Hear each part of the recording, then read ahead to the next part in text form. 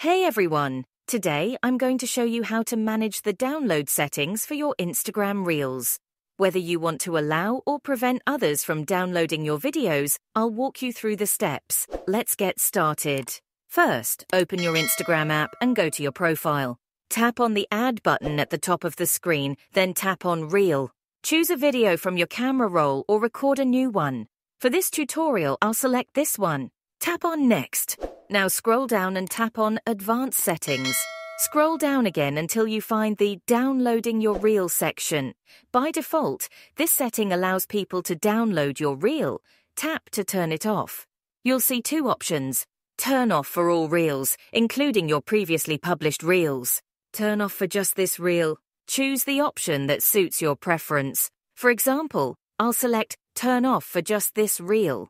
Tap back to return to the editing screen.